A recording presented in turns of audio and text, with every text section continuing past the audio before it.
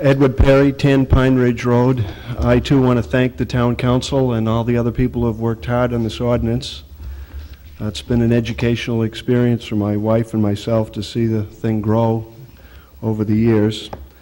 And I guess for once, since it started, I can agree with Mr. Maxwell. And I have some concerns that parallel his concerns as my property is about to become non-conforming. I certainly expected from the beginning to see the use of my property become more restricted. I have one specific question about paragraph E on page 60. After reading the paragraph over and over again, the only thing that I can deduct from the paragraph is that while people who are here today, whether they're in agriculture or residents, as soon as the ordinance is enacted, they're going to be restricted. New construction will be allowed in the buffer zones that are talked about until the year 2000. Am I interpreting that correctly? What line? Well, it says, it starts paragraph E, goes down to the bottom of the page, and up on the top it says that you have 10 years from the enactment of the ordinance to complete construction. Tom, you want to take that?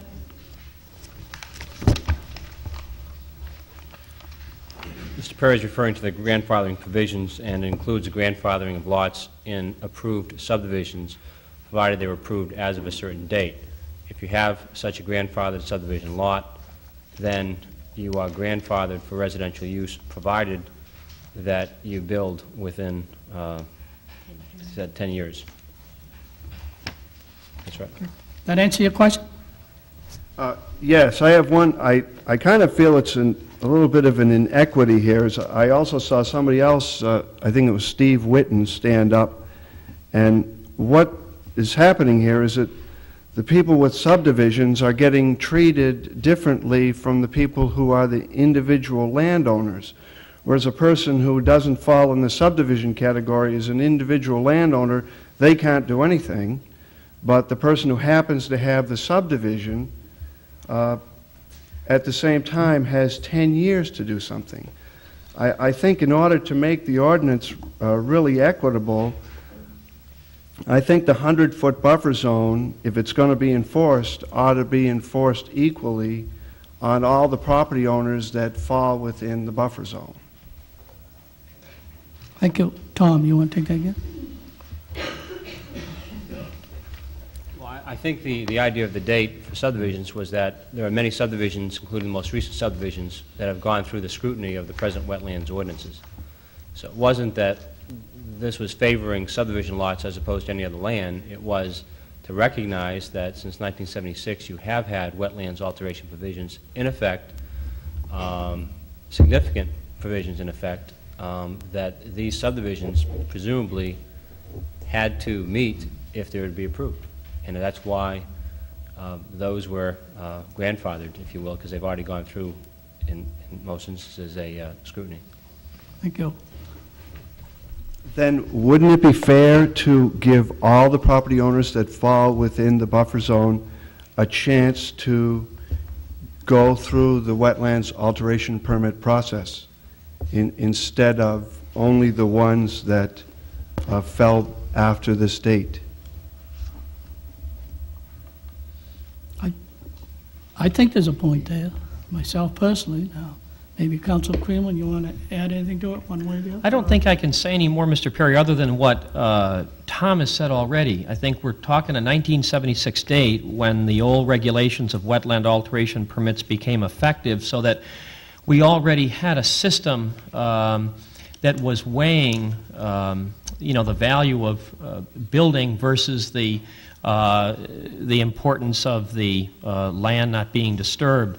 I'm not sure as a policy decision just to either eliminate that date would, in a sense, really allow either landowners or subdivisions to be regarded in an equal way. Tom, am I? Maybe we could best state it as follows, that everyone owns their land subject to reasonable regulation of both this town, the state, and the federal government. That's the general proposition we're coming from. That's why you can, to further the purposes of this wetlands ordinance, adopt it. So we start there. What we're doing in the grandfathering sections is compromising and saying, you know, balancing the rights of people to utilize their lots the way they anticipated if they bought a subdivision lot. Where do you draw the line? So I call this just a balancing act. When you get into grandfathering, you're trying to lessen the impact. Every bit of grandfathering you do lessens the environmental protection provisions of this ordinance. And really, I can only call it a compromise, but here it seems to be directly related. Lots that were approved after 76, when you had wetlands alteration provisions, and provided they don't occur in a critical wetland zone. That seems to be a compromise. I would say it's a fair compromise, but that's for you to decide, but it's a compromise. You thought with those restrictions you could grandfather those. Someone else who's always owned the land subject to the regulations of the town may say, well, you know, we haven't done anything with it for 100 years, we're thinking about it. Boy, we're not grandfathered now, and that's true.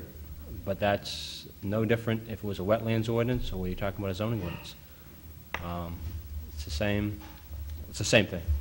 Yeah, I think I mean, I understand that, and this date is, I think, the fourth date that we kept pushing further and further and further back. Again, allowing more and more people to do what they wanted to do. But I think there came a point where we said we were going to stop at 1976 because prior to that point, there just wasn't the same safeguards. Yep. Just a minute. But I didn't, maybe I didn't understand your question. They are protected in a development that is, but an individual isn't protected. Wasn't that your question? Right. I don't have my copy of the ordinance right here, but I believe what it says, if you're in a subdivision that was approved after 1976, where the subdivision followed the wetlands alteration permit, you have, and you have not done anything, you have 10 years from the enactment of the ordinance to do something. If you fall into a subdivision that was not approved after 1976, you can do nothing. If you are not in a subdivision at all, you can't do anything. Only the people who fall into the subdivision area are the ones that can take advantage of the 10-year grandfathering. And somehow I think that's a weakness in the ordinance that could be corrected. I'm not exactly sure how to do it, but I think it should be. Councilor Cogshaw, do you have your hand up there? Sort of. Sort of. There are some lots that are in subdivisions now that even with the current ordinance would not be considered buildable because they are in wetlands areas. So that is not going to penalize the owner any more than they already are. Right. Because they fall under the old RP zoning, which is now the critical wetlands. Right, which encompasses a lot of these others that are basically what here. this is talking about is those people that fall within the 100-foot buffer zone, or any of the buffer zones where you become a non-conforming building, is that those people who are in a subdivision after 1976 have 10 years to do something, whereas those people who are not in a subdivision or are in a subdivision before 1976 have until the ordinance is enacted to do something. And if they don't do anything by then they can't do anything. They have to meet the current ordinance Right, anyway. right. So many of the same restrictions are still there. So two pieces of property, two adjacent pieces of property in a buffer zone, one fella can come in and do anything he wants, where the person who has been there, it can be right next to him, can't do anything, even though they're in the same buffer zone adjacent to the same wetlands. And well, it doesn't quite seem an equitable application. for some people to bite the bullet and others not. When we started the ordinance, I didn't realize, there was going to be grandfathering. I thought, good, well, everybody will bite the bullet together and we'll have a buffer zone. But one person sitting there on his piece of property can't do anything, and the person next to them can build a pool and drainage ditches and until the year 2000. Not if he's still in the critical, if there's certain vegetation and critical. Well, if he's in the wetland area. wetlands buffer zone, he can. But if he's in the critical wetlands, nobody can do anything now or in the future. That basically hasn't changed, I don't believe. Okay, Thank you very much. Somebody else want to speak? How many people here still wants to speak? We've been at this for 2 hours, and I don't want to cut anybody off. 1, 2, 3, 4. Okay, the lady in red. Partly red, I'll clarify. My name is Deborah Botello, and I live at 26 Highview Road. And there's been a lot of discussion this evening on the map here, and looking at it, it is amazing. There's been a lot of work done on this, and I realize that. My land abuts Lot 27 on Highview, and that is, or was, an RP zone. Now, I realize what you've been saying here, that the map is not all that accurate, but it's kind of upsetting to see that the little circles are there. That shows that we have vegetation, but we are not a critical wetland according to this. Now, I'm hoping that that changes, because over the past few years, if you'll recall, we've enjoyed a little bit of notoriety concerning that RP zone, and to not have it mentioned is a little scary. I guess I want to go on record as saying I sincerely hope that in a final draft of whatever map you do, that that will be so designated, because it's really crucial to us. We've fought long and hard. It's still in the courts, and it is an RP. It should be designated a critical wetland. If the map isn't accurate, the final draft, we're going to be in a lot of trouble, because one of the few things that we had to go on when we first started this fight was we found maps from when they did the water studies, years ago, and they were wonderful, and they really helped us a lot. Most people, where will we all be in 5 or 10 or 15 years? None of it, we don't know that. These things, this is what you go on when you have to do this type of thing. We either leave a legacy or we don't, and to leave out a critical wetland on an RP zone that everybody is well acquainted with was a little bit upsetting. I just hope that, may I go on record as saying that I would hope that it is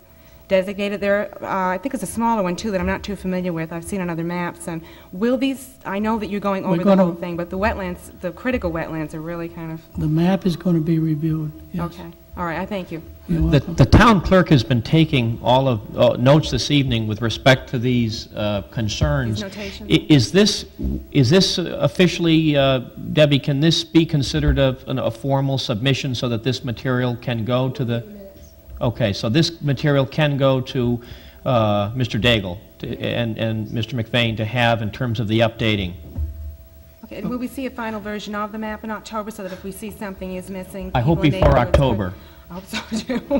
Okay, thank you. Lady in white. My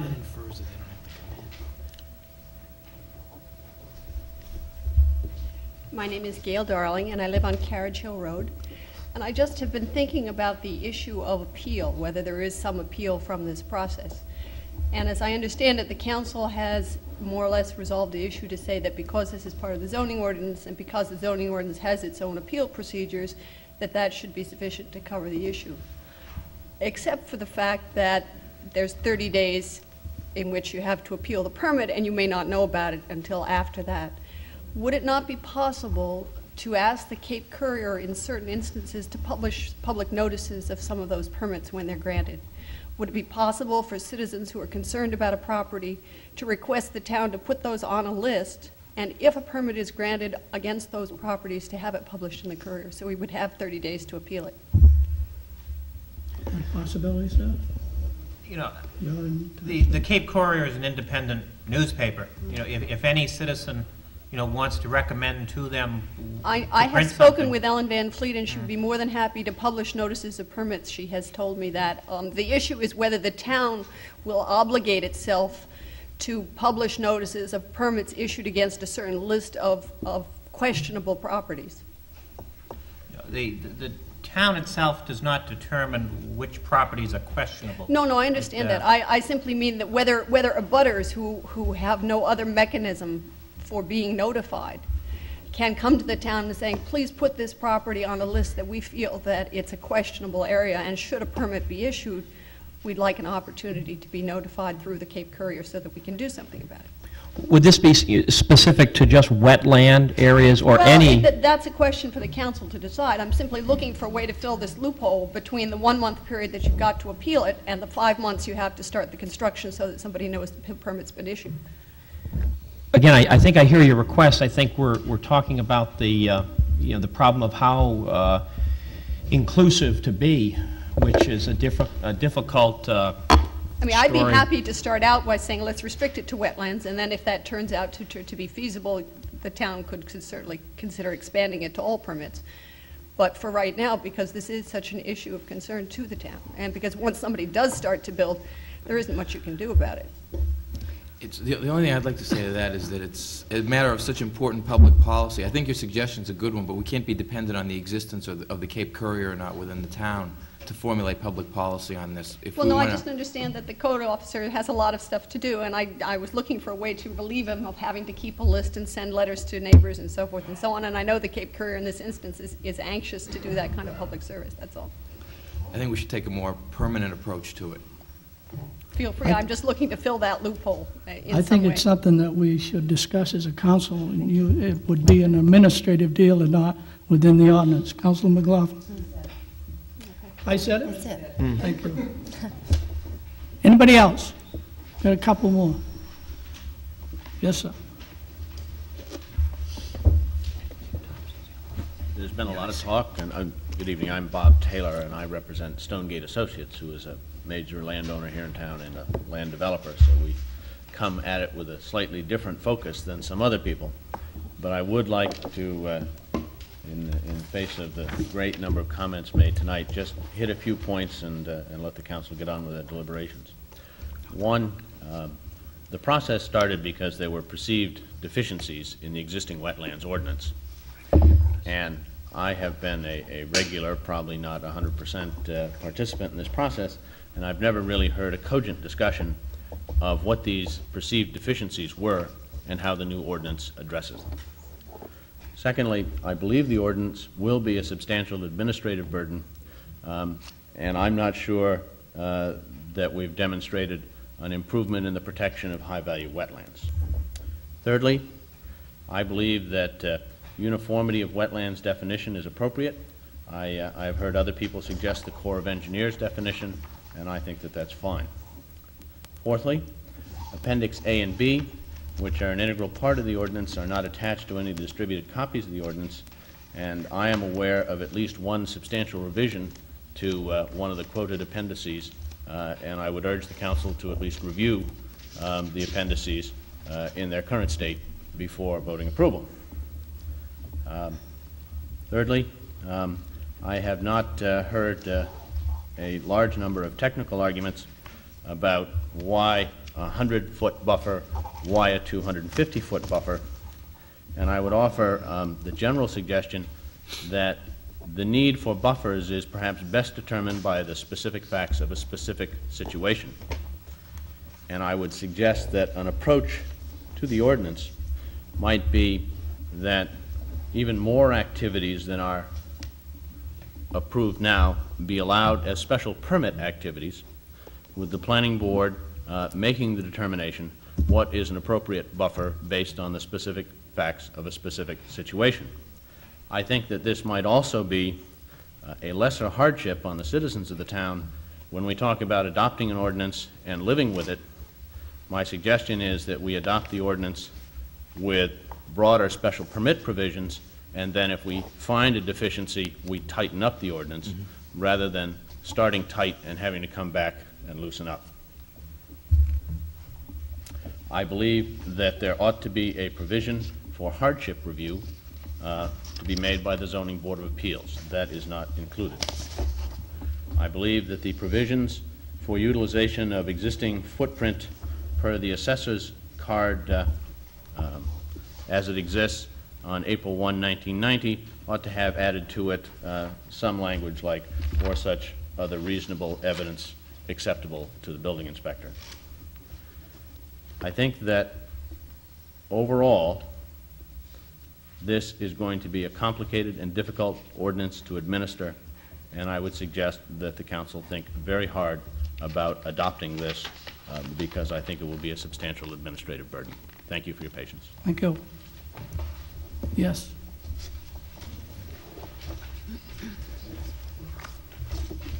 Good evening. My name's Tim Thompson. I live at Pine Ridge Road in Cape Elizabeth.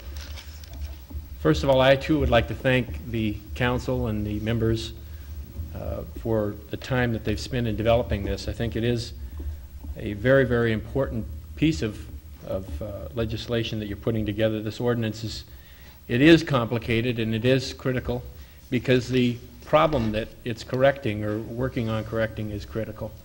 Our wetlands are a very valued and delicate part of our environment, and they need to be protected. I think many points, I wasn't even going to get up tonight, but it was such an interesting opportunity to listen to the many points that were brought up. I did want to at least give my point of view, and I'll be very brief.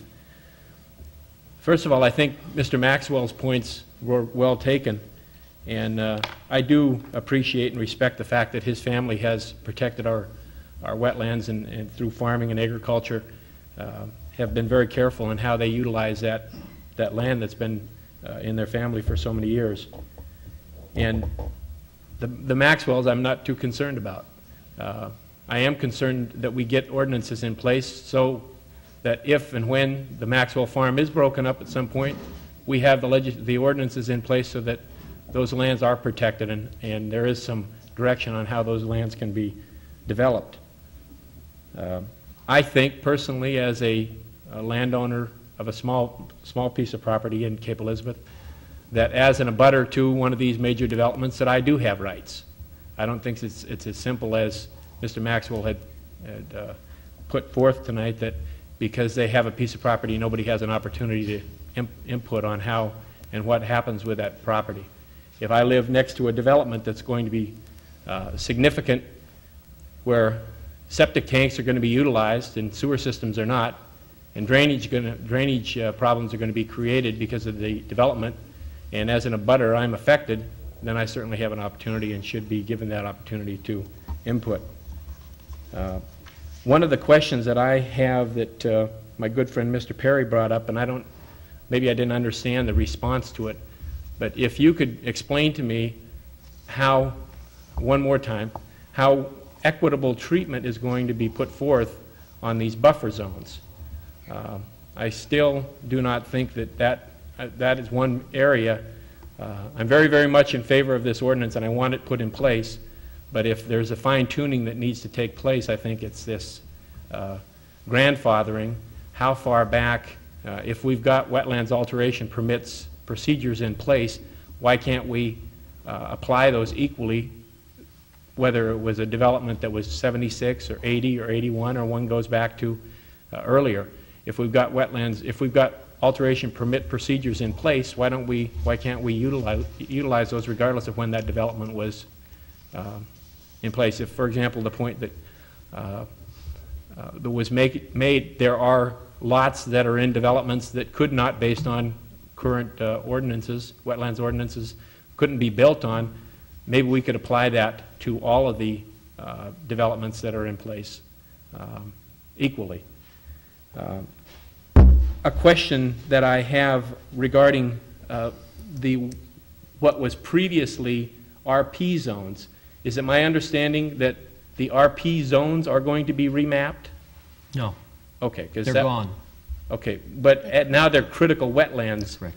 But are those critical wetlands, what were previously RP zones, Mm-hmm. we're not talking about circles and confused symbols, we're talking about very well mapped out RP zones, and I would be very cautious about giving an opportunity to remap those what were previously very well protected RP zones now that they're critical wetlands. So I would really hate to see that come into open debate again.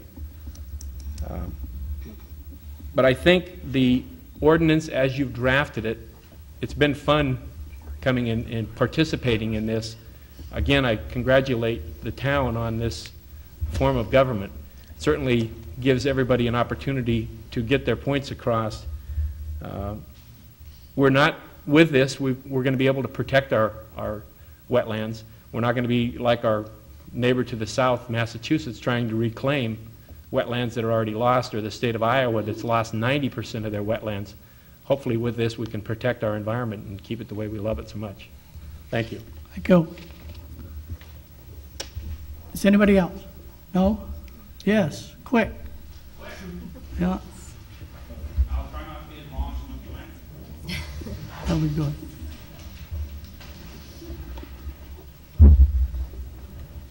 Jody Jordan, Ocean House Road. On most of the farm I'm farming, probably all of it's in your critical wetland. The ordinance says I will be able to farm as long as I keep farming. Is that true? Mm-hmm. And what happens if I should get sick for a year?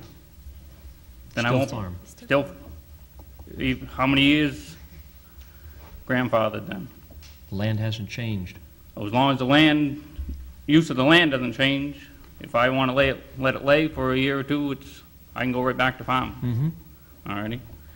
Now on you got to register a pond. If I'm farming, do I have to register the pond to maintain it, or?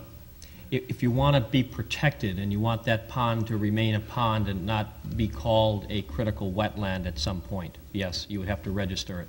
Now what about? And there'd be 90 days to register it after the ordinance went in effect, if it went in effect. Most all my ponds are connected to the LY Brook. Is that, if I register the pond, is that going to be called the brook too, or? No, I'd have to defer to Steve.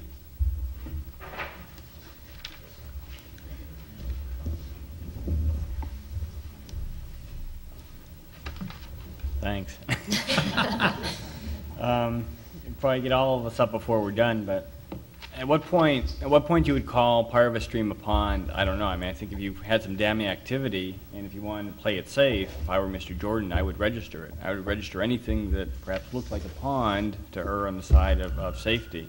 I'm not sure at what point the code enforcement office is going to, say it's not a pond and it's not needed. But I think if there's any question about a pond that's not being used or won't be used in the future for agriculture, I'd register it. It sounds like Mr. Jordan, most people would know where they were anyway, but perhaps code enforcement might have a slightly different interpretation. I don't know. There's no fee, town manager, to register a pond. You haven't set one. You can maintain your buildings, no problem, but if you want to add to them, you can't within 250 feet? No. No. No, you can do it. 75 feet. You can do Yeah. it. You can do it. You can Yes. add to them? Yes. All right. Yeah. How close to the water can you go?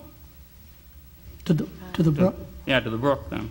You're too close already. I know that. 75 feet, I believe it is. 75 If feet, it's a farm building. if it's a farm right. building.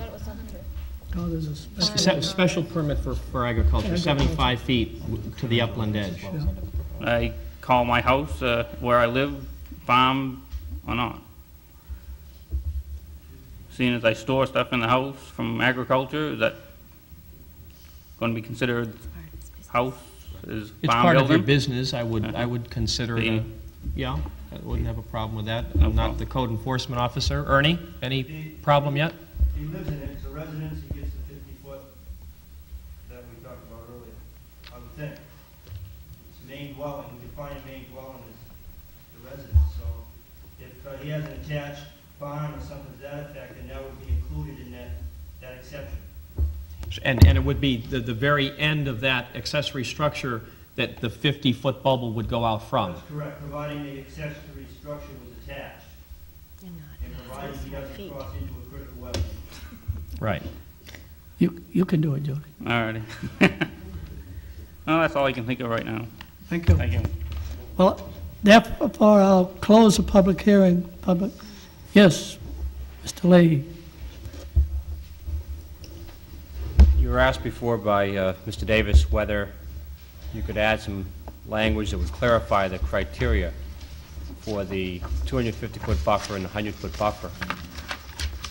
As I understand the issue, it's a question of whether an area fell within both definitions. Which would you apply, the 250 or the 100? If you look on page 54, line 218, 2018, critical wetland zones that are distinctly separated from adjacent areas, it's clear that that is mutually exclusive to subparagraph 4 under the above criteria for 250-foot buffers. So I see that definitionally that criteria is mutually exclusive. So the only question would be under II under B, which is critical wetland zones within 250 feet of densely developed areas as defined herein. And I think the intent of the council is to state that you find a 250-foot buffer, unless, however, you're near a densely developed area, in which case you can lessen the buffer. So what I would suggest is you add the following language above B. Notwithstanding any provisions of 19.306(1) to the contrary, comma, a 100-foot buffer will be required. So that would say that notwithstanding the above 250-foot buffers, you can get a 100-foot buffer if you're near a densely developed area. So in other words, that's the one that wins out. That's preempted. I'll read it again, but that, in other words, the densely developed 100-foot buffer preempts the above 250-foot buffers. So in any case that they would overlap, the landowner gets a 100-foot buffer. Notwithstanding any provision, I guess singular, any provision of 19.306(1) in paren to the contrary, comma, a, and then it continues, 100-foot buffer will be required. I think that just makes clear the priority of the 100-foot buffer when in doubt, or when there's an overlap, not when you're in doubt, but when there's a, you could be one or the other. I reviewed that with Mr. Davis. He thought that would satisfy the concern that he raised. And the distinctly separated area versus not well separated, that's always going to be a judgment call. That's correct. They're mutually exclusive as written. You know, how it's determined out in the field, again, you're putting faith in your code enforcement officer here to go out and determine it. But definitionally, they're exclusive. Okay, thank you. Now we'll move on to item 156, to consider a proposed amendment to the zoning ordinance relating to wetlands protection and take any necessary action. Does anybody from the council have any comments?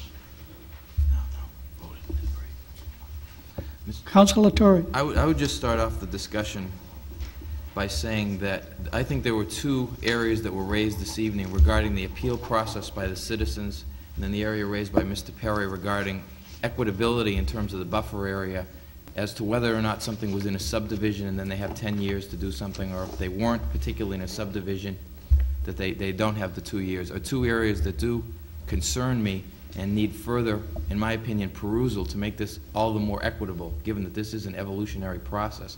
However, being that I am not able to kind of huddle with Tom Leahy in the corner to devise very important language that would need to be developed for amendments like this, I may be considering, you know, passage of this as it exists and then continuing my research into proposing amendments next meeting, or even if I'm off the council, coming as a citizen to propose amendments. Because I don't want to hold up this ordinance and the amount of work based on those, but I also don't want to devalue in any way the two very valid points that I thought were raised this evening. So that's kind of a beginning discussion point from my perspective here. Okay, thank you. Councilor Masterson. I agree with Councilor Latour. I agree with Councilor Latour. The Ordinance Committee has really been through the ringer on this one. On the one hand, we have individual homeowners pressing us. On the other, we have developers. On the one hand, we have farmers. On the other, we have those on postage stamp lots. On one hand, we have those who want to rush this through because of a particular situation. On the other, I seem to detect a certain amount of desire for foot dragging. And we have, the ordinance committee members have agreed that we are going to get something through. Something. It may not be perfect. It's gone through 23, 4 drafts. It's been in the process for 2 years. It's gone through the Conservation Commission, the Planning Board, the Ordinance Committee. The Council has workshopped it. The time has come to take action. I believe so. I will make a motion that we adopt the ordinance as written, as amended by the amendments that Councilor Creelman described tonight, plus the amendment that Tom Leahy proposed. I'll second that. Been moved and seconded. Is there any other discussion? Councilor McLaughlin. Mr. Chairman, I'm very concerned still about a number of items in this. I feel that it's always useful, after the amount of scrutiny an ordinance such as this has gone through, to get something on the books, live with it, see how it works in real life, and then come back and make your amendments as necessary. I think we're going to find a fair number of necessary amendments if we do pass this ordinance this evening. And I've been debating for a long time about how I would vote if a motion like this was made tonight. I think, however, it's my underlying feeling that this is becoming something too complicated and too expensive for this town to administer and to enforce. And I don't know that what we have is broken enough to put forth this kind of fix onto it. Thank you. Anybody else? I have a couple of questions to the town attorney. Do you feel, in your opinion, that there isn't a significant change in what was posted for a public hearing to this ordinance with these amendments?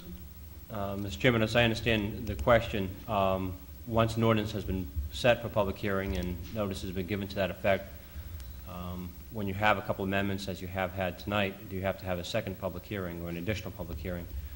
I've given that a little thought, and my opinion is that the changes are not that substantial that would require another public hearing. The test is whether or not they are substantial. Given the breadth of this ordinance and the review that it's had, that I don't believe the two changes and the clarification that I made are that substantial. Secondly, when determining what is substantial and what is not, I would look partly to whether the changes make the ordinance less restrictive or more restrictive. I understand both amendments to make the ordinance less restrictive. Were they to go the other way, and you were to, for example, bring in to more severe restriction a broader area of land, which there are cases on that point, or impose more severe restrictions on use of someone's land by the terms, then I think it would be, I would recommend you have another public hearing. So the test is substantial, it's relative, I can't give you a guarantee, but I'm satisfied that, in my opinion, the changes that are part of the motion are not substantial and do not require a second or an additional public hearing. Thank you. You're the expert, and we have to go by that, but it's all right to disagree with an expert, isn't it? Sure. Thank you. Anybody else got a comment? Ready for the vote?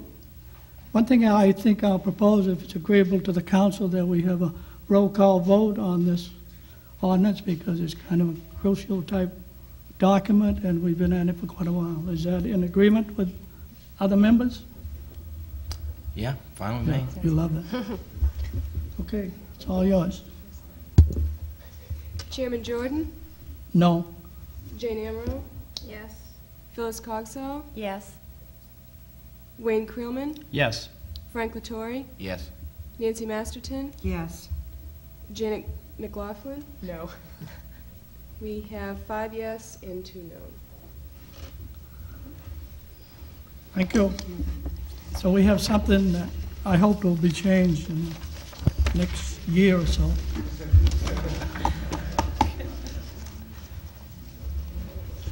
Item 157, we'll take up 157 because I think there's some interested people here.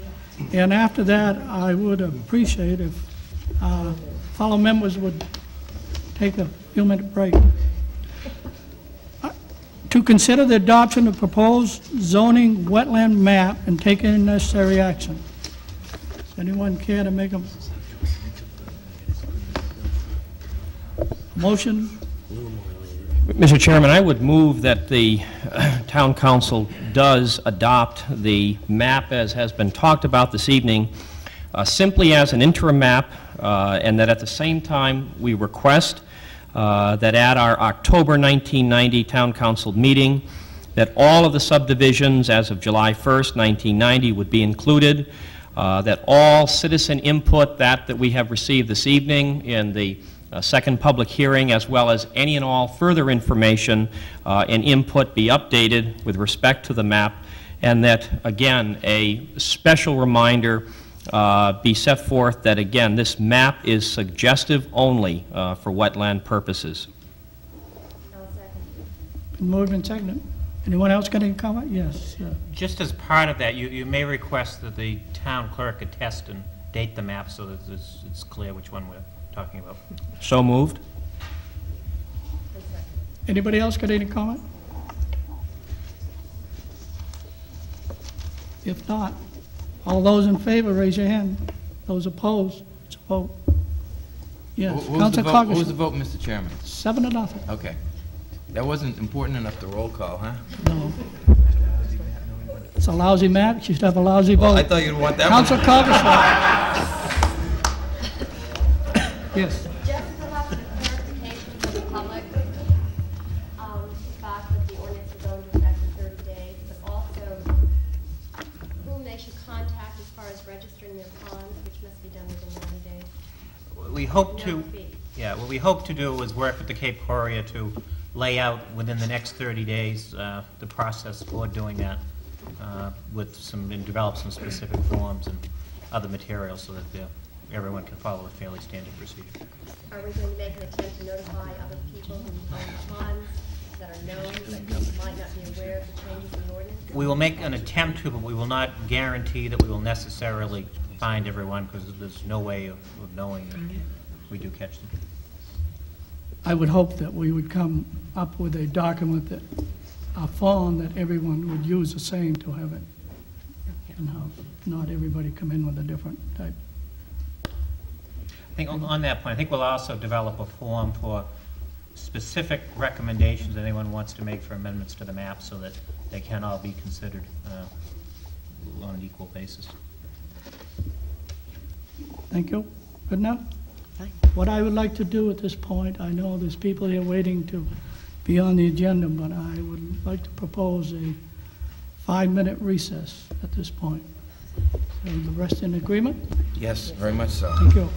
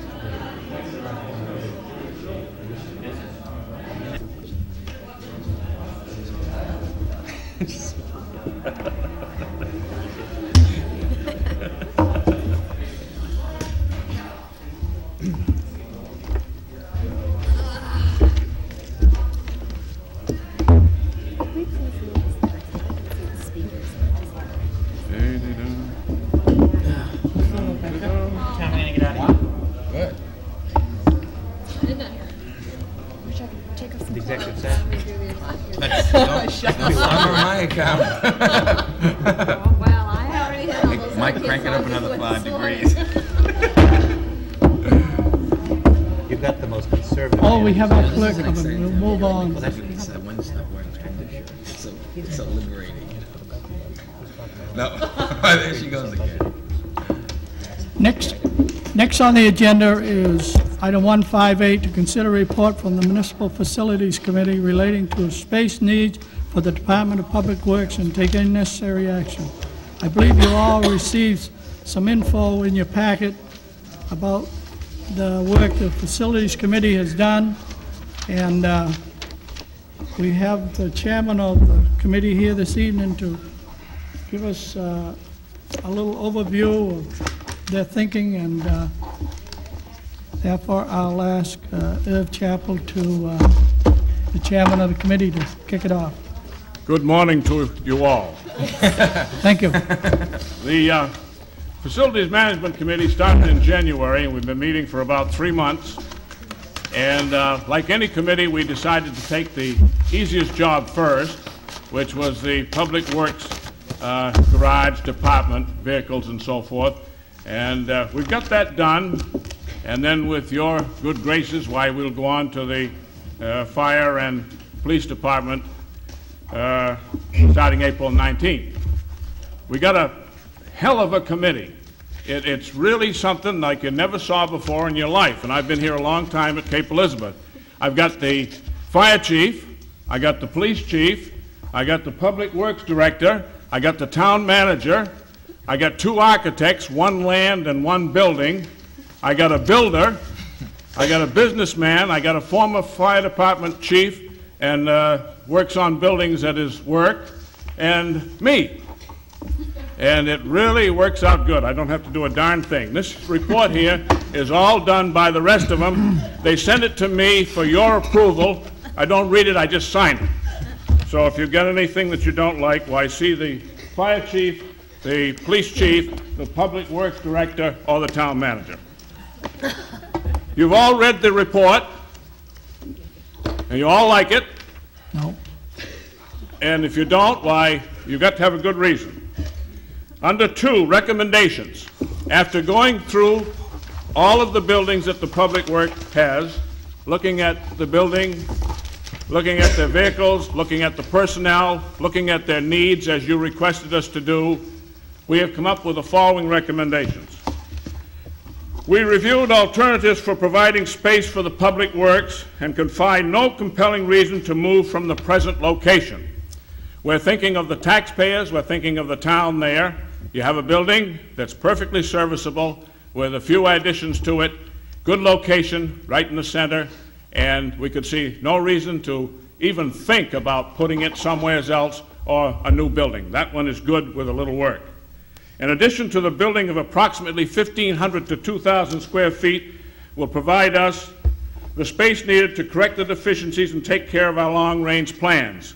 Your deficiencies, as you notice, are listed for you in the first part of the setup here that you've got before you. 3, the present building is very serviceable and with moderate modifications would be suitable for long-term occupancy. We can see no reason the committee, along with the staff that's worked with us, why that present building, with the addition, would not take care of us for the next 10, 15, 20 years. 4, we strongly recommend the high school access road should be relocated so that all of the highway department parking is on the same side rather than on 2 sides of the road. After reviewing all of the above, baloney, we recommend 100%, all of us, that you adopt this and let the Public Works Director and the town manager get hold of an architect, get this thing started, and get the addition going. Any questions? Yes, sir. Yes, could someone speak to the basic difference with respect to the proposed 1,600 square foot addition versus the 2,000? I mean, it's 400 square feet difference, but can someone speak to that, because there is a considerable amount of money different there? Sure can. Don't forget now, we had this same problem all the time that we were meeting. Everybody had it. I had it, and the architects had it. We were given the job of looking at the buildings in the town and finding the best way to correct them if there were deficiencies and the least cost effective. We were not going to do rooms, bathrooms, offices, stairways, location of the addition, location of parking, none of that. Generalities only, because you're going to hire an architect to tell you this was for your information only. It's a preliminary project budget, not a project budget, and we put this together so you could get an idea that you had not less than a $200,000 addition and not more than a $500,000, and that's what that page is for. Your architect will take you through that and will break it down so that you'll have a much better idea. Take certain figures in there. I know what you're talking, because I had the same question, because I'm not an architect. $5,000 for civil engineering. That's high. It won't take that. Does that help you a little bit on how I'm thinking? Yes, the basic, I guess I had one question, and that is, when you take the grand total dollars difference, we're talking about what, roughly $30,000. And proportionately, is the $30,000 difference appropriate to basically a 20% increase in square footage? Is that how it works in architectural circles? Is that an appropriate relationship? Yes, sir. Okay. That's all I wanted to know. Yep. I hope that clears it up, because, as I say, I had the same problem. We were to put something together for you for a large picture of what we thought would work. We're not a building committee. We're not your final setup. From this, you'll say, yes, that sounds good. We'll get an architect, and away we go. Thank you. Councilor Masterson? Irv, is there room for 2,000 square feet? Are you talking about one floor, 2 stories? This is 1 story. 1 story? Yes. There is room for Yes. 2,000? Yep. Thank you. Definitely. In fact, we had the plans, but that's why I wouldn't put them in this, if you follow me. We had to have something to work with, so we had, not just a rough sketch of what we would like to do. But we didn't want to take an architect that you may hire, or tell the town manager to hire, and have him say, gee, I'm restricted here. You've given them a plan. The council's approved it. You've got this here. You've got that there. No, that 2,000 is room for it, and will take care of the things that need to be done. Councilor Torrey? Just on the overview, once again, is this part of an ongoing study that you're going to be doing of other municipal facilities as well? This is kind of like a phase 1, your first recommendation regarding public works, and there's more coming. Yes. I mean, you're going to get all these people to work again so you can sign your name to it and we can be happy with Yeah. it. And good. Yeah. Okay. So we had to get this one in because they want to get going, and that's the department that has need of something right away. Everything else is operating. Your police is operating fine. We can arrest people tonight, and your fire department is working great. We can put out fires tonight, but highway needed some work right away. And being the easiest one, why, we tackled it. They couldn't plow roads tomorrow if it snowed? We could have with your help. Yes, thank you. Councilor Emerald? I guess that was not, you really answered my question. I was going to say, how urgent is it that this be done? So you're proposing that this be done in the coming fiscal year? Oh, I would say that I would do it just as fast as you can. You've got to, have you been over there? Mm-hmm. Yes. You've seen where the men sit down to have a sandwich? Yes. You've seen where they have to go at the boys' room? You've seen the office, you've seen the stairs. An old crippled man like me, you can't make those stairs without help. And so you've got problems, real problems. And they should be addressed right away. And code problems. Yeah. Yeah, we're not going to shut the building down, but if you don't do something, we might just scare you, you know? Those stairs got history in them, come out of the fort. Councilor McLaughlin? You've done a fine job, Irv, you and your committee. I do have a number of questions for you, though. When the code enforcement officer reviewed this, He was quoting from the 1976 Boca Code. Are there any significant revisions in the 1990 Boca Code that would make more revisions necessary to the building? As I say, we're very fortunate on the committee to have two architects. Right. And the land architect brought in things like you see down here, hazardous waste survey, all those little things. He's great. Yes, and so, yes, between the two architects, they have kind of brought us up to date of things that they're finding on all things that they're doing now. School departments, building. In fact, one of them just finished a fire station. So, I mean, yes, they've been brought up to date. Are you proposing air conditioning other than the break room and the conference room? Wait a minute, say that again? Are you proposing air conditioning to be in any place besides the break room and the conference room? I'm not proposing that it be anywhere except we need some. See, I don't want to get too specific. Okay, I hear you on that. Yeah. You say you found no compelling reason to move from the present location. Absolutely. What about proximity to the schools? It won't make any difference when we finally get done. Okay. I would say I imagine the town planner was pleased to be made aware of your recommendation that the high school access road be relocated. I hope that our town He's manager pushing for that. has been keeping people informed. If he hasn't, why, we'll speak to him. Okay. How does your report coincide with the town center concept that the Main Street 90 committee is looking at? Mike, how does that work out? I'm not sure exactly. The Main Street 90 committee has not specifically commented upon this plan. We have made the chairman of the subcommittee on the town center aware of the continued planning. I've had a number of discussions with him. They haven't taken an official position one way or the other. Similarly, if this plan is something that the council would like to continue on, it is something we'd want to formally show to the school board so that they would be fully aware of it and of the plans. Thus far, we've only had some preliminary discussions with school department administrators, but to my knowledge, the board itself is not aware of it. Okay, I bring that up because that was part of the committee charge to coordinate with the Main Street 90 Town Center Subcommittee. They have had discussions with them, but... Okay. Thank you. Councilor Masterson. I'm interested in the timing of this. Can you hear me, Irv? Yeah, I'm listening. When do you think you'll get your police station, and what was the other? Fire. Police and fire. Fire and police, yeah. When will we get the report to you? Yes. Oh, between 1 and 3 years. That help you? Did you have a deadline?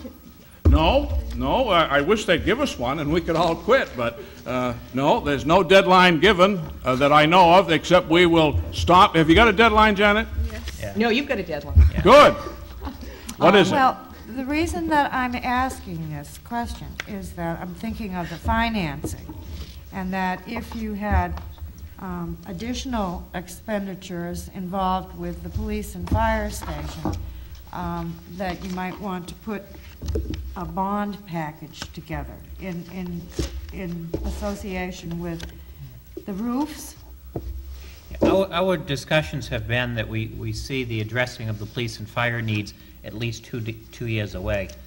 The only reason they came up at this time with this particular study committee was to be sure that whatever was done with Public Works didn't foreclose the possibility of anything in the public safety area. They've looked at everything, including using the Public Works garage as a fire station, as a public safety building. And, you know, as Irv has mentioned, they came back to the, you know, we've already got a terrific public work type investment there, and relocating the Public Works would be prohibitively expensive. As for bonding, it would be my recommendation that this project be authorized for bonding at an appropriate time, and if at all possible, to include it with a school department bond, if you should approve a bond for the school department as well. Okay, Councilor Torrey. Well, I see our esteemed Director of Public Works in the audience. Maybe I'd have him come up and answer. Just, when you're looking at something like this, how far out do you think this would serve us in terms of projected growth of the town, projected population growth, thus probably need for more trucks, more people, et cetera? Did you project out as to how far you think it would service this type of a renovation? Or either Irv and then maybe Bob could comment. Go ahead, Bob. Yeah. Can I steal the podium for a second? You can have it. We looked at that, and, we looked at the developments and possibly into adding the on trucks. microphone. Excuse me? Would you speak into the microphone? Certainly. And we felt that the space we had there was adequate for future growth. We weren't looking at a whole lot of growth as far as equipment needs. I mean, would you say like a decade? Definitely. At least a decade? Oh, definitely. Okay, because I mean, the bottom line is we don't want to sink $300,000 into something that we're going to outgrow in 5 years, Right. or is not not properly But again, utilized. we looked at the possibility of moving the entire facility, and you're talking fuel tanks, and like the manager said, it'd be very cost prohibitive to do that. Okay. Thank you. Councilor McLaughlin. If the manager could help me understand what kind of deadline this committee has had in the past. This committee was supposed to provide a preliminary report to the town council on or about this date. I don't remember the exact date. And I believe their final report is due between now and the end of the year. At their last meeting, they had a discussion about how rushed do they need to be. And they were hoping that they could slack off a little bit, because they've really been out straight on this, meeting several times a month, and as well as meeting on the outside, individual committee members doing follow-up work. So, there is a possibility the charge might have to be amended at some point to give them more time to study those other areas. And they particularly, as they get into the fire issue, they're coming up with more alternatives than anyone would ever think possible. So it is going to take quite a bit of time to really figure out both the needs and the solutions toward those needs. They're still having a real debate on what the needs are. I find they're doing a very thorough job, and I appreciate that, and I know how time-consuming that could be, and I certainly would not be adverse to extending the deadline, but there will be a deadline at some point. If you make it to the end of the year, it'll be all right, because you won't have a report. I want to be realistic. Thank you. Anybody else? You all set on that side? I have a couple questions for you. Probably I would get the information at a later date, but the road that you want to put in as far as the school department, and I understand by the manager that you've discussed it with the staff but not with the school board, so on and so forth. Is that correct? And I'm concerned, those trees in your thoughts, whether they stay or go down, they're not. We get a look at that at a later date? What? The trees, whether they stay or go. We're not touching the trees. Huh? We're not touching the trees. You're not touching the trees. Okay, good. I'm glad to hear that. Or no buildings. Okay. Yes, one. One thing in the, maybe I'll give this to the Public Works Director. In your new construction, why do the women lockers need more room than the men? You're going to employ some females? You never know. It says 90 to 120, and the men have 120, 160. I think those are just general ranges that the Just architect... general yeah, ranges, very okay. general, very general. Okay. Well, we don't want to overdo it. No. The men have more than the women in this plan. Yeah. Yes. Yeah. You're right. I you was don't taking want to numbers. overdo it. We wanted to provide for both if the case arose. Okay. Get the swing on. Anybody, I'll read the item, if anybody would care to make a motion. Item 158, to consider report from the Municipal Facilities Committee relating to the space needs for the Department of Public Works and taking necessary action. Mr. Chairman, Yes. I'll move that we acknowledge receipt of this excellent report from the Municipal Facilities Committee. Second. Been moved and seconded. Any other questions? All in favor, raise your hand. Those opposed? So opposed, 7-0. Thank you. Thank you. Thank you. Go home now. Yes. Yes. No, you could stay. We enjoy you coming. Could I ask a question? Yes, go ahead. I assume that motion, it's the intent of the council for me to come back with a plan for implementation, for you to then review and determine how far you want to take implementation. Right. Okay. Fine, thank you. Item 159, to consider a request from Lester and Henrietta Lombard to vacate a proposed public way, taking necessary action. I believe the manager's going to open that up, and I think you all received a letter from him, and you received a little map in your packet. I'd be happy to introduce this topic. I'd also like to point out that Mrs. Henrietta Lombard is here as well to answer any questions that you may have. The Lombards approached me, it must be 3 or 4 months ago now, to see if it would be possible to vacate a portion of Mantor Street. Mantor Street is part of a 1902 subdivision called Mantor Heights. There's approximately a 200-foot section of road that you can see before you on a map that runs from the intersection of Alder Street and Mantor Street up to the intersection of Cheverus Road, Mitchell Road, and the so-called Mantor Street that doesn't really exist. If any of you have been down to look at the area, you would have noted that it is an extremely dangerous spot for another road to come out. And in fact, you know, by today's standards, the town would never want a road in this particular location. As it now stands, the area is primarily used for parking for each of the 2 major abutting property owners on the upper side of it, and on the lower side, it's a slope and a wooded area. The process for vacating provides that you have to first give notice to the planning board. After giving notice to the planning board, you would then entertain the possibility of ordering a vacation. Once you order the vacation, notice then has to be sent to each property owner of the 1902 subdivision, and an amount indicating what damages are due, if any. It's my feeling that no damages would ultimately be due because this piece of land really has no value to the subdivision, as the subdivision now stands in 1990. Mrs. Lombard, along with a friend of hers, has done quite a bit of work listing the property owners and doing the necessary title work that would enable us to continue to prepare the notices.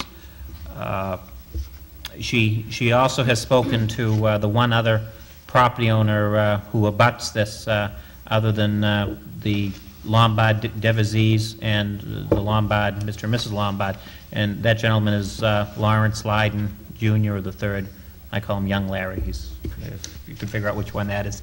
And he, as I understand it, has no objection to this. So I would ask that you provide the official notice to the Cape Elizabeth Planning Board, and there's a draft before you on the podium this evening to do that, and that you otherwise table this to your next meeting and request a planning. Actually, you just have to provide notice to the planning board. You don't necessarily have to have a response back, but put the planning board on notice that this will be on your agenda for next month. That would be my recommendation to you. Thank you. Anyone got a comment? Councilor Masterson. Michael, just a question. Is Mantor Street accepted by the town? The remaining portion of Mantor Street is extending from Mitchell Road to Alder Street. It was accepted about 2 years ago, maybe. May I ask Henrietta a question? Would you mind answering your question? She'd be glad to. Would you? You have to come up. Since you've been sitting here, it seems we ought to put you to work, Henrietta. Oh, thank you. As you know, I've been to your place many a time, and I've been in the greenhouse and bought beautiful flowers from Lester. I do not recall this little stretch of land, and the statement that was made that cars were parked on it.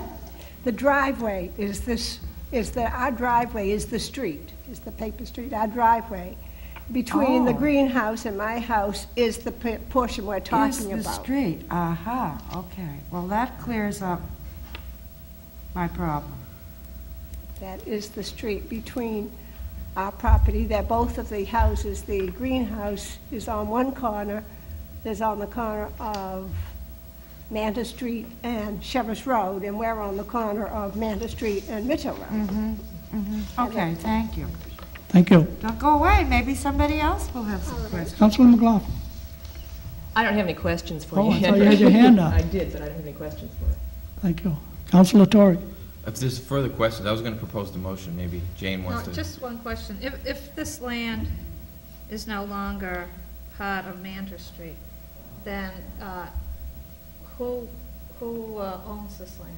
Who will own this land once it's vacated, once the right-of-way is? It divides down the middle and goes to each of the abutting property owners in equal portions. That you divide it right down the half point. So your property abuts both sides of it, except for that one area where the line is? Yes. Okay. Thank you. Anyone else? Anyone care to make a motion? Mr. Chairman, Councilor Torrey. I would move that the following notice be sent to the Cape Elizabeth Planning Board. A petition has been filed with the municipal officers of the town of Cape Elizabeth, Maine, proposing to vacate the following way shown upon a subdivision plan named Mantor Heights, dated April 1902, and recorded in the Cumberland County Registry of Deeds, Book of Plans, Volume 9, page 119. The unaccepted portion of Mantor Street extending southerly approximately 200 feet from the intersection of Mantor Street and Alder Street to the intersection of Sheriff's Road, Mitchell Road, and said Mantor Street. Second. Been moved and seconded. Any other questions? All those in favor, raise your hand. Those opposed, it's a vote, 7-0. Thank you. Mr. Chairman? Councilor McLaughlin. I think we also need to table this item to our next regular meeting in May for council action on it. Do we have to have a public? Don't we wait back from, wait to hear back? We don't have to, the planning board doesn't have to take any action, we just have to be okay. notified. Do we have a public hearing on this? Okay. Mr. Chairman, I move that we table this item to our regular May meeting. Second. Whatever that is. Been moved and seconded.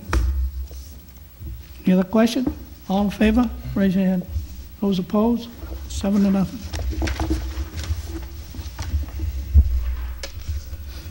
Item 160, to consider a proposed amendments to the Code of Ordinance regarding manufactured housing, taking necessary action.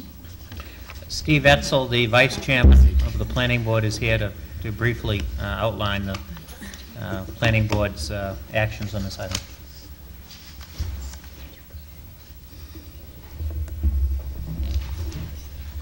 Mr. Chairman, council and staff members, Dick Tinsman has asked me to stand in and briefly summarize some of the aspects of the manufactured housing park ordinance that we're proposing.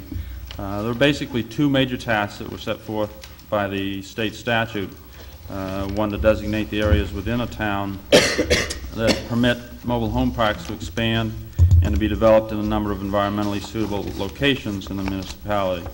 And number two, to enact the performance standards pertaining to mobile home parks detailed in the new law. The ordinances we've proposed to the council covers 5 major topics: the allowing of individual manufactured housing units to continue to be located in the RA, and these are manufactured units themselves, in the RA and RC zoning districts. To allow manufactured housing parks to be located only in the RC zoning district, setting state statute mandated minimum lot areas ranging from 6,500 to 20,000 square feet in that RC district, providing for open space dedication and buffering where allowed by the state law, and requiring the groundwater assessment studies for manufactured housing parks not served by public water and sewer. We spent several months studying both combining the state statute, which is a very detailed, pretty much free of any loopholes, statute, in combining with the planning concerns of this municipality. I hope the council finds the ordinance to be comprehensive and sufficient. I think if there are any initial questions, either on the format or some of the basic items of substance, I'll try to answer some of those. Thank you. Anybody got a question for Steve? Yes, Council Cogshaw. The planning board held a public hearing, is that correct? According Yes. to the letter. Were you present? Were you on the board at Was that at one of the workshops? Yes, I must. Was it? My question is, I don't know. If it was February, I what the wasn't. public comments were. No one showed up? But they were definitely there for that particular hearing and left? Okay, thank you. That's why I It was properly noticed, right? The notice went out properly and everything. Councilor Creelman. Steve, I remember listening to the discussion with the planning board members on this particular issue, and you have a new member on the planning board who very eloquently discussed at great length a variety of these issues. Would it be possible for him to join the ordinance committee at the time we look over this particular document? He seemed to have a particular expertise that I would find quite valuable. The new member's name is Tom Emery, okay. And he has an interest in sitting down with the ordinance committee, and we suggested that at the public planning board meeting. He does. The number of those suggestions were very good. Some contradicted the state statute, which again is a very tight drawn statute. Others were simply good suggestions. And yes, I'm sure he'd gladly join you. Anybody else? Do it care? Anyone care to make a motion? Mr. Chairman, Councilor Torrey. I move that we would send this proposed ordinance to the ordinance committee. Second. It's been moved and second. And the chairman has smiles. He's waiting. Yes, I say. Nothing to do. Anybody else got a comment? We don't want moss growing under their feet, Mr. Chairman. We have signs. All those in favor, raise your hand. Those opposed? So vote, 7-0. Item 161, to consider reacting an emergency ordinance adopted in January related to manufactured housing and take any necessary action. I believe that you want to give a little outline of why we're doing this? I think the cover sheet on item number 161 is self-explanatory. Anybody have a comment, question? Anybody care to make a motion? Mr. Chairman, I move that we reenact the emergency ordinance on manufactured housing. Do I hear a second? Second. Shouldn't we, for the record, give reasons for The enacting an whereases. emergency ordinance? Well, Because, this is a reenactment. right. How shall I do this? Shall I modify my motion? If you included all these Okay. whereas, Yeah. I think it would be really helpful. Okay.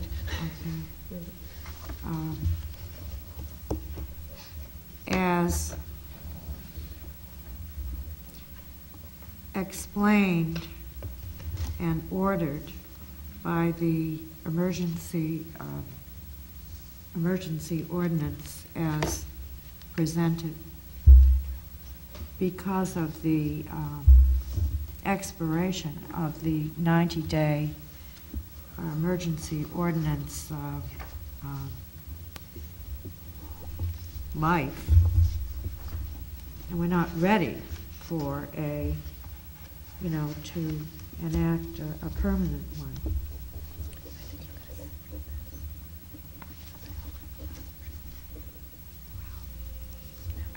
If the council Does the feels second we agree have with the that? Don't feel that whereases, that's a very decent motion. we have the appropriate whereases, I'd be happy to second the frontispage of item 161 as per Council Masterton's discussion. Any other questions? Comments? Councilor Kramer? Yeah, just like to make one point to my fellow councilors. My understanding is that if we do not get at least a 5-2 vote, the motion will not pass and we will be out of compliance with state statute. Is that correct, Mr. Manager? I believe it is. Yes. For emergency purposes. And there are state officials waiting outside, ready to arrest I us. just thought I would inform my fellow councilors. Oh, you're doing, twisting my arm? Anybody else got a comment? All those in favor, please raise your hand. Those opposed, it's a vote, 7-0. You can leave now. And all the state officials. Item 162, to consider proposed burial fees for Riverside Memorial Cemetery and take any necessary action. I believe Town Clerk Debbie Pizzo is going to give us some info on this. Is that correct? Recently, we requested bid proposals for burials in Riverside Cemetery. This would cover the 1990 and 1991 burial season. Jerry Murray was the low bidder. There are really two increases from last year. That would be an adult burial on Saturdays and holidays and a cremation burials on Saturdays and holidays. I am happy that we did not have to increase the adult burial weekdays, which is the majority of our burials. These fees are now ready for council approval. Anyone have a comment? Yes, Councilor Creeman. Yes, Debbie, I'm just a little confused. The item 162 that we received indicated that the fees on the front page there as set forth would be the recommended fees. On the Xeroxed accepted bid, I believe that's Gerald Murray's bid. Now, he bids less. What does that mean? Each year that we've received the bid, we increase it just a bit for our administrative fees and so forth. I see. So even though it's less, we're voting on these prices, on the front prices. Okay. Anybody else? Councilor McLaughlin. Mr. Chairman, I move that we approve the burial fees as presented to us this evening. I'll second. Been moved and seconded. Any other comment? All in favor, raise your hand. Those opposed, it's a vote, 7-0. Item 163, to consider proposed amendments to Riverside Memorial Cemetery rules and take any necessary action. I believe you all received some info in your packet, and we have the chairman of the cemetery committee present, and I believe I'll ask him to come up and make a few comments, and we can answer any questions. Mr. Chairman, councilors, some time ago, the committee of the Riverside Cemetery was asked to look over the rules and regulations at the request of the town clerk, who of course is the prime administrator of the cemetery, with some difficulties that they were having with, she was having with administering the rules. And number one has to do with the purchase of space in the cemetery by other than residents or non-resident taxpayers. We tried to close that up a little bit. You'll notice if you look at the first section of the rules and regulations, the town of Cape Elizabeth will not buy back any lots that become available, so that if someone has lots that they'd like to sell, they're almost forced to sell to any buyer they can find, whether they're residents or non-residents. So it seems to us that one of the first steps should be to clean that up, to allow the town to buy back available space. Yes. I think that's a good suggestion, but I wondered, why are you recommending that the town only buy back the space at 75% of the cost? Well, or the present, the going cost? I feel that, and the board agrees, that the purchase back price should be, first of all, should be high enough to make it worthwhile to sell back, so that the town can perpetuate the space. So we want to encourage people to sell back to the town. Yet, if you pay at the current rate, in other words, there are expenses the town incurs taking care of even unused spaces, because they have to be mowed and taken care of. So we felt there shouldn't be a 100% purchase, and we settled on a 75. Does that answer what your concerns are? Yeah, I guess so. I still am not sure why you wouldn't pay the current rate. Because then, well, I'm sorry. You want discussion on it now? Or? Well, no, I don't care. Councilor McLaughlin? No. No? Well, Councilor I'd Torrey? rather let him finish. I wanted to let him finish. Well, with that particular piece, that item, I think I'm finished. Oh. We have a couple others, you know, other sections of the rules, but perhaps if I could clear that. The 75% it wasn't a number that we just picked out of the air. We discussed 40%, 50%. There were some concerns that there's a possibility of making a profit from this. Also, that if you happen to buy cemetery lots just before a price increase, certainly you could sell it back at double what you paid for it. Because we have a tendency to wait a long time before we increase prices. We generally increase by large percentages. So there is profit-making opportunities there if anyone wanted to look at that. Thank you. Could we get just a clarification of who presently can buy a lot? You must be a Cape Elizabeth resident? Or a non-resident taxpayer, or it can be at the discretion of the trustees. In other words, if you're a long-term resident, moved away and wanted to be buried at Riverside, you could make a formal written request to the trustees. They take it on a case-by-case basis. Is there any stipulation of once you buy and you are going to resell it, who you can resell it to? Could you resell it to a person who's never been in Cape Elizabeth? That's correct. Currently, as the rules are written, there is no provision, again, for the town to buy it back. We have had several instances since I've been here that folks have sold to non-residents or to friends or what have you. And of course, we would like to have that control back to sell it to residents and their families.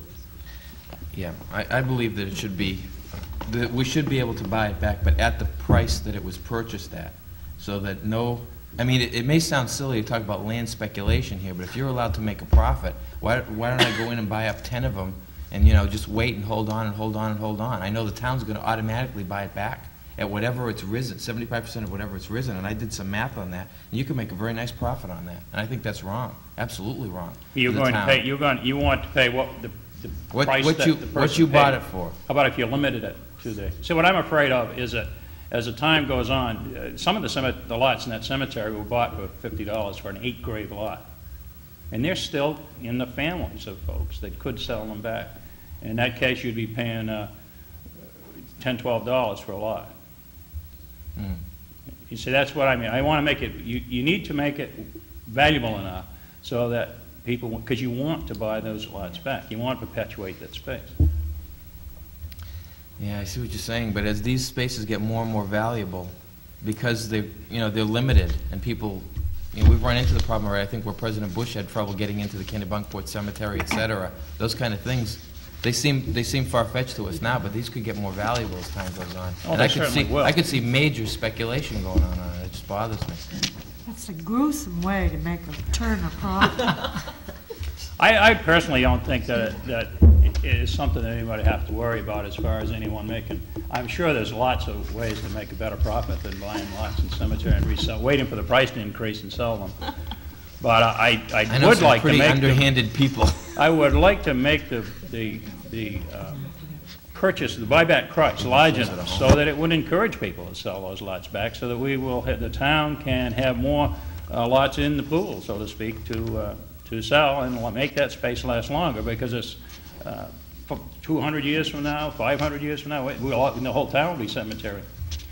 We have many lots. I'm not sure of all of them, but I'm sure in the older part of the cemetery, years ago when they sold 8 graves at a time, you bought them an 8-grave lot, there might be two burials on that lot. The other 6 spaces are wasted.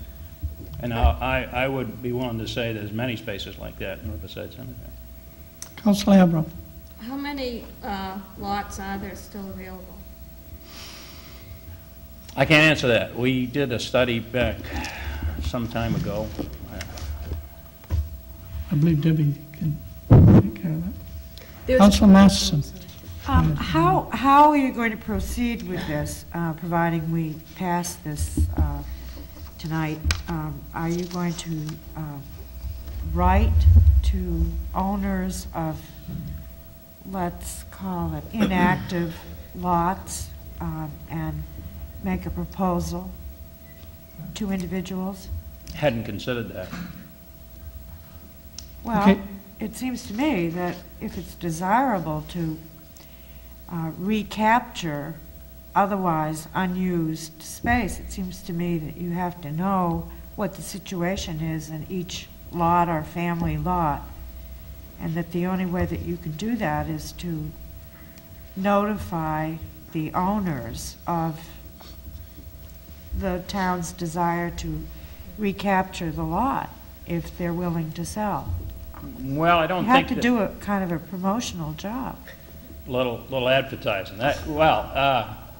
We hadn't thought of that. I think the idea was that as the space from starting now became available, that if we presently, we said that anyone could buy, could sell a lot to anyone they want to. It supposedly is going to be approved by the Board of Trustees before any sale is made, but if someone is moving to California and they want to sell a space, they want to sell it now. We also could help them sell it. We might know someone who is going to buy two. If you read through that first section, that's the way it was intended, was that the town would act as a middleman, if you will, but in the sale of this property, but they weren't going to buy it back. And occasionally there are spaces become available. Debbie? If I may, I have been keeping a list since I've been here of those folks that want to sell the lots back or sell them, and of course we haven't had the mechanism to do that. Matter of fact, Friday I received a call from a woman who bought lots 20 years ago and has 2 available to sell back, and I just told her to hold tight and hopefully that we'd be able to buy them back from her. So I have been keeping those lists, and I will contact those folks. Debbie, do we have a budget for this? Or ask the manager? We have the Riverside Trust Fund, and we come out of the trust fund. Or we come out of the trust fund? Can you? Okay, go ahead. The number of lots that were originally available in the cemetery were about 2,470. We have about 675 left. Councilor Kramer. Debbie, would you see this revised provision here whereby the sale of lots to any other person then would be prohibited and the town would then be the only purchasing agent, so to speak? I mean, do you see that as basically a huge benefit to the current owners of lots who may want to dispose of them, or do you see that in a sense as a, how should I say, an intrusion on the right to do what they want to with their lots pending the trustees' okay? Not only do I see it for a benefit of that lot owner to be able to sell it back to us, but it's for their benefit and our benefit because we asked for that original deed back. It's to prevent any future heirs of that lot to come back if maybe a private sale is done and the town is not notified of it.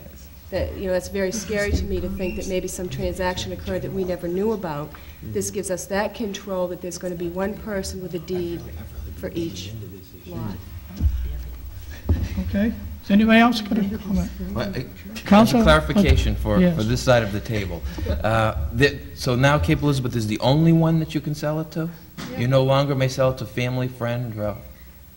Has this been checked with the Attorney General in terms of restraint of trade? No, I'll put it this way. If someone came and said that they wanted to sell it to a family member or whatnot, it would go through our channels, and I don't see any reason why we could not save, if you will, those 2 lots for that family member to buy. We're not, you know, going to prevent anyone, you know, from But an doing independent deal can't happen that. without Actually, town now hall. we require the original deed back. We don't have anything to do with the money or what have you, but again, getting back to the fact that we need to know who has possession of those and who has the burial rights to those deeds, to those lots. Okay. I got a question to you, Wayne, that's come up lately about somebody that is born and lived in Cape Elizabeth a good number of years, and like the one that come to mind went in the service from Cape Elizabeth, but when he come back, he couldn't find a place in his price range, so he moved somewhere else and has lived there for 20 years or so. Did you ever consider those people as have a right to buy a lot in the cemetery or not? Have they ever considered that? Those are they are considered, and there has been several requests made to the board. The consensus of the board since I've been on it is that in reading here again, the board uses these regulations to make their decisions as well as the town clerk. The first couple of sentences in the regulations under the purchase of lots would lead one to believe that the lots are to be sold to residents and non-residents, and even the sentence that stipulates that others may be considered by the Board of Trustees it's still pretty strong that, to me anyway, that the intention of the is that the land is to be perpetuated for residents and non-residents. And the family considerations, you'll notice if you read through there isn't any consideration. There's no mention of family or ancestors or that sort of thing, which is, I'm sure, what you have in mind. Yeah, they have family that's there now. I would hope that your group would reconsider that, discuss it again, because I think it's valuable for people that went in the service and what have you. Thank you. Anybody else? Do we get a motion? We've got two other parts of this item. That's section 1. That's the purchase of lots. The second piece is has to do with when the cemetery is open, and it's under the section under interments, section 2 of the rules and regulations. And we've had what was intended here is the town clerk needs a little more strength in the discouragement of burials over Memorial Day weekend. You'll notice that right now that there will be no interments on Sunday, Memorial Day, nor Independence Day. And we want to change that to be Memorial Day weekend, Friday through Monday. And here again, however, this rule may be relaxed at the discretion of the Board of Trustees if contagious disease or religious custom necessitates, and we feel that should be perhaps relaxed a little bit as far as the reasons for, there may be other reasons as well that you might need to complete a burial on, say, Saturday before Memorial Day. But if many people was traveling in a distance, exactly, I think would be a consideration. There are also, those things can be scheduled, and whenever possible, should be kept away from. That's a very busy time in the cemetery, those 2 or 3 days before Memorial Day. And a large funeral there could disrupt lots of things, you know. So you'd like to discourage that if you could.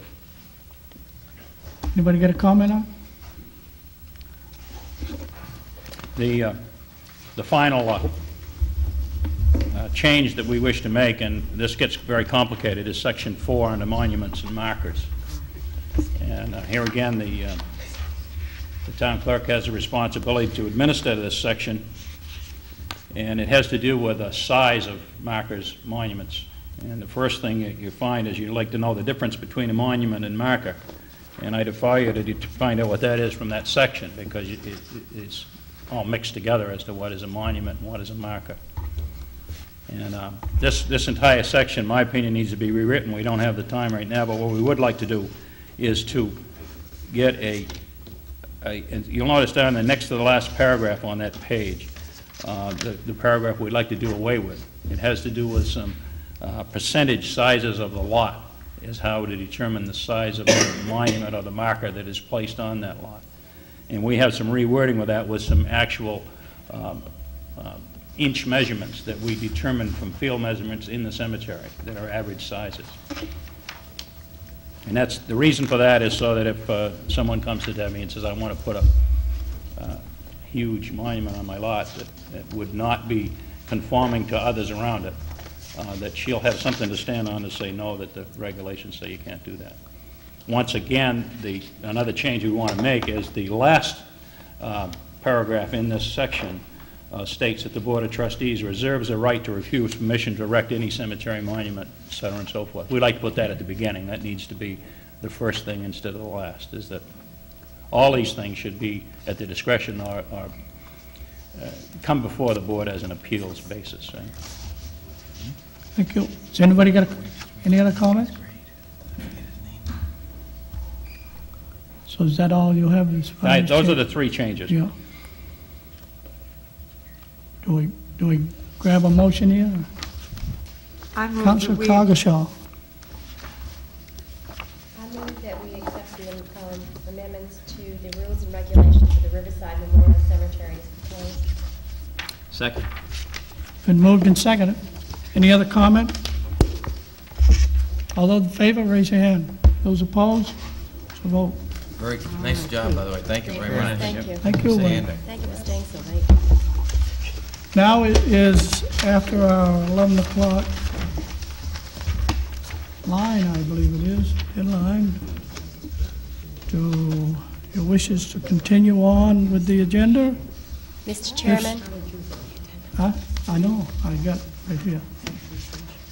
Mr. Chairman? Councilor Cogshaw. I move that we waive the 11 o'clock deadline in order to take up a new, another item, 2 items on the agenda. Second. Moved and second. All in favor, raise your hand. Those opposed, it's a vote. Item 163A, to consider signing the May 1st, 1990 municipal election warrant and take any necessary action. You, I believe, all received the notice that Debbie has put out. Do you have any other comments to make, Madam? No, I would just like to announce the municipal election. It will be held on Tuesday, May 1st at the high school gymnasium. The polls will be open at 7 a.m. and closed at 8 p.m. Hopefully, by the end of this week, we will have absentee ballots in for any of those folks that cannot make it to vote on Tuesday, May 1st. Thank you. Mr. Chairman, I would move that the council sign the May 1st, 1990 municipal election warrant. Second. Been moved and seconded. Anybody else got a comment? All in favor, raise your hand. Those opposed? It's a vote, 7-0. No, I'm for. I know.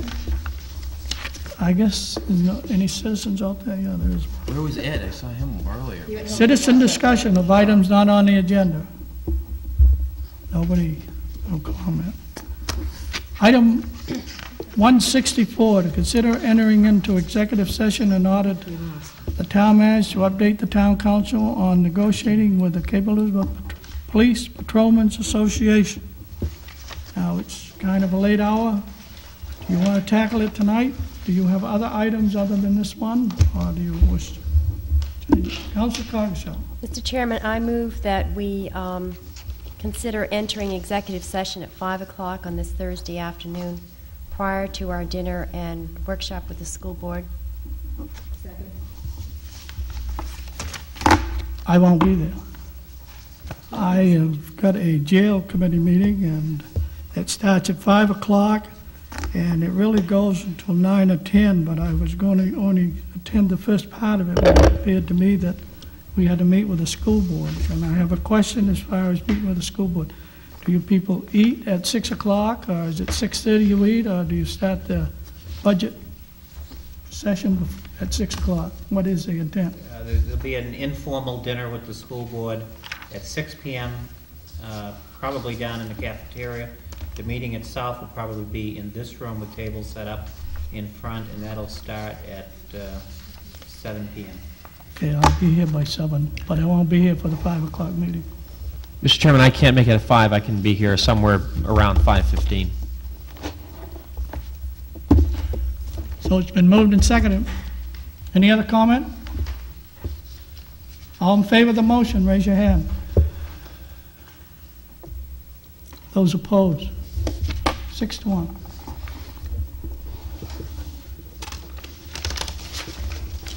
Well, I believe that kind of takes care of the agenda for this evening. If somebody sees something else that I don't, do I hear a motion? Mr. Chairman, I move we adjourn. Second. All in favor, raise your hand. Those opposed? Vote 7-0. Thank you all. And the cameramen who staying, and the people at home for listening. Sorry about that. Well, it screwed me up, and I missed the last 2 meetings of the jail committee. I'm going to make this